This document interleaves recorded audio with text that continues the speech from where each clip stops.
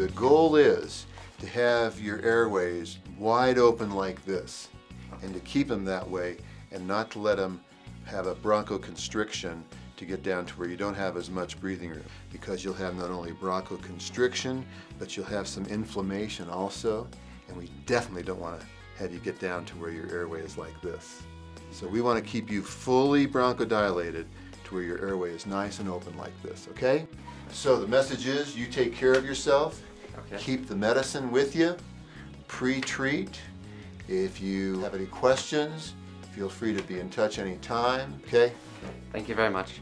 All the best, Christian. Take care. You too.